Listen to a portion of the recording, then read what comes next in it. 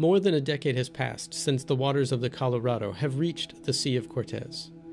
During that time, the lower reaches of the river have seen a decline in the amount of healthy vegetation.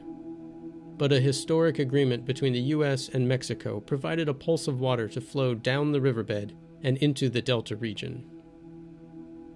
The lower Colorado River straddles the border between Mexico and the U.S., and the two countries are collaborating to study the hydrologic and ecosystem effects of the pulse flow.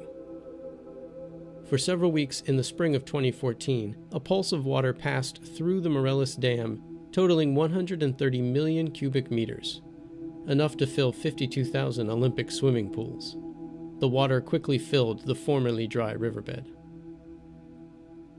Much of the water soaked into the ground in the first half of the journey, replenishing the supply of groundwater.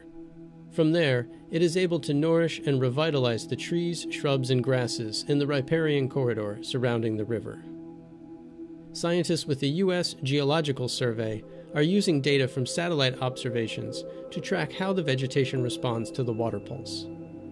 Data from Landsat 8 shows a 43% increase in green vegetation where the surface water flowed, and an overall 23% increase throughout the riparian corridor. The difference between 2014 and 2013 is most noticeable in the wetlands of the lower Delta region.